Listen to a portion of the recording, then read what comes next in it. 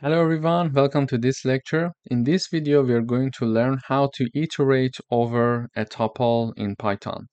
I'm having my tuple and it has 4 elements: Python, Java, C++, and JavaScript. So there are 4 strings included in my tuple. Okay, so I'm going to show the message programming languages and then I'm having my for loop. So for language, this is a variable. We could call it x, for example, here for the sake of simplicity.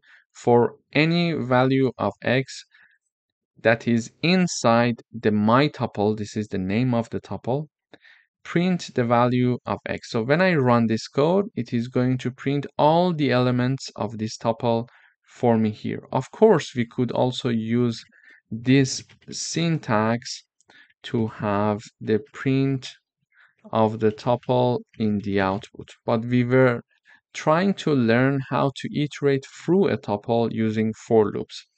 Here, when the first time in the first iteration x equals Python, in the second iteration x equals Java, in the third iteration x equals C++, and in the last iteration x equals Java script. This is why when x equals Python in the first iteration, we are printing x, we see Python in the output. Then we see in the next iteration Java in the output, then C++, and then JavaScript. And this programming languages that is printed in the beginning is exactly this line that we were having it here. So this is basically how we can iterate through a tuple in Python. Thank you for watching.